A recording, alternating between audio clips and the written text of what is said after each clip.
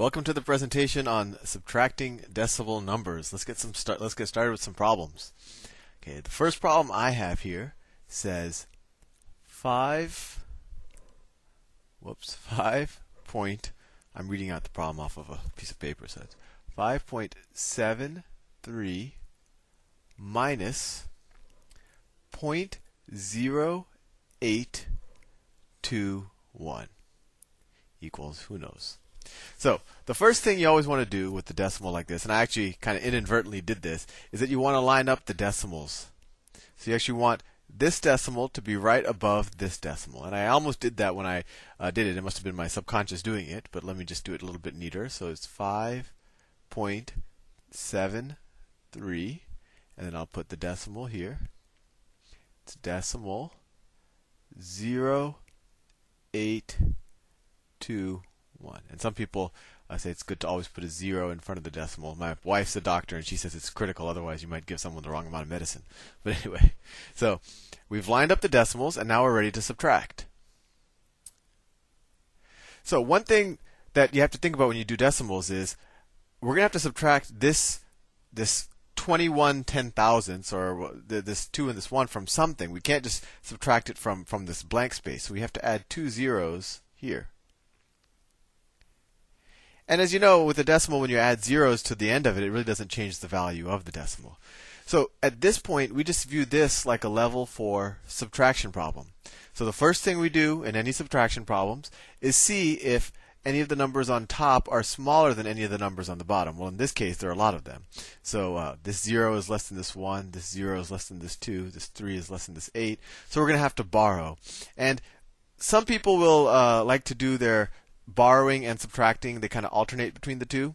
I like to do all of my borrowing ahead of time. So what I do is I start on the top right and I say, okay, 0 is less than 1.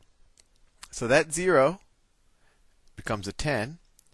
But in order to become a 10, I would have had to borrow 1 from someplace. I look to the left of that 0 and I say, well, can I borrow the 1 from 0? Well, no, this is just the way I do it. There are other people who would actually let you borrow the 1 from the 0. But I say no. Instead of borrowing the 1 from the 0, I borrow the 1 from this entire 30. So this 30, see right there's this 30. So I'm going to borrow 1 from it, and it becomes 29. So we borrowed 1 from this 30 to get a 10 here. And now let's check again to see if all of our numbers on top are larger than all the numbers on the bottom. Well, 10 is larger than 1. 9 is larger than 2. 2 is not larger than 8. So we've got to borrow again. So if we're going to borrow, the 2 becomes a 12. And the 7, we borrowed 1 from that, becomes a 6. So let's check again. 10 is larger than 1. 9 is larger than 2. 12 is larger than 8. 6 is larger than 0. And 5 is larger than 0. So now we've done all of our borrowing, and we're ready to do some subtraction. And this is the easy part. 10 minus 1 is 9. 9 minus 2 is 7. 12 minus 8 is 4. 6 minus 0 is 6.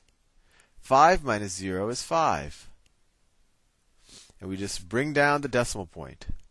So there's our answer. 5.73 minus 0.0821 is equal to 5.6479. There you go. I probably confused you, so let's do some more problems. Here's another one.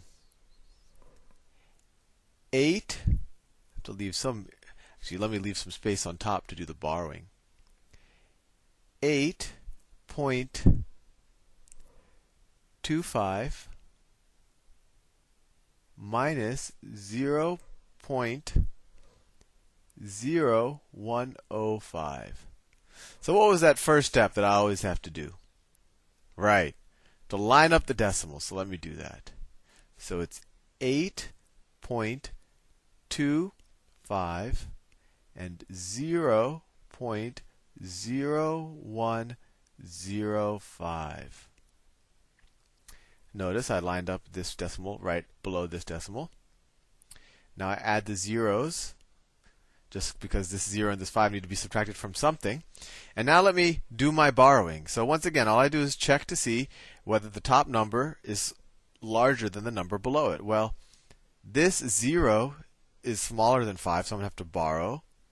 So I'm going to borrow. I can't borrow from this 0. I have to borrow from this entire 50. So this 50, if I borrow 1 from 50, I get 49. And this 0 will then become a 10, right? I borrowed 1 from 50 to get a 10. Now, am I done? 10 is larger than 5. 9 is larger than 0. 4 is larger than 1. 2 is larger than 0. And 8 is larger than 0. So I think I'm ready to subtract. 10 minus 5, well, that's 5. 9 minus 0 is 9. 4 minus 1 is 3. 2 minus 0 is 2. And 8 minus 0 is 8. And I bring down the decimal point. So if you mastered level 4 subtraction, the decimal problems really are just about lining up the decimal point, adding the zeros, and then just doing a normal subtraction problem. In general, with subtraction, I think most people have the most trouble with the borrowing. The way I do it, I think, is a little bit different. That's taught in a lot of schools. A lot of schools, they'll do the subtraction and they'll borrow alternatively. But I find this easier when I just borrow ahead of time, and I also, like for example, in this problem, when I had to make this 0 into a 10, instead of borrowing from the 0, which is not intuitive because I can't really borrow from 0, I borrowed from this entire 50, and I made that into a 49. Let's do one more problem. Okay.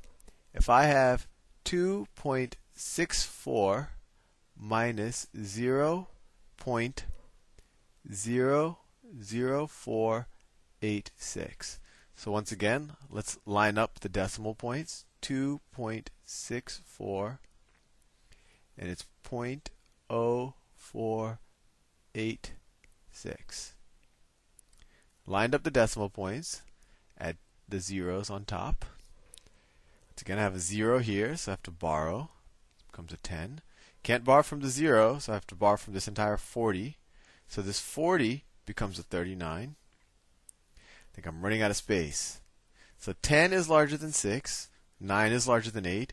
3 is not larger than 4. So this 3 I'm going to have to borrow. So 3 becomes a 13. I apologize. I'm becoming squunched. And the 6 becomes a 5. This is really bad. I shouldn't do it so messy. But now we say the 10 is larger than the 6. The 9 is larger than the 8. This 13 should be on top of that 3. That 13 is larger than 4, and 5 is larger than 0. So we're ready to subtract. 10 minus 6 is 4. 9 minus 8 is 1. 13 minus 4 is 9. 5 minus 0 is 5. 2 minus nothing is 2. Bring down the decimal point. So 2.64 minus 0.0486 is equal to 2.5914. Hope I didn't confuse you too much, but I think you're ready now to try the subtraction of decimals. Have fun.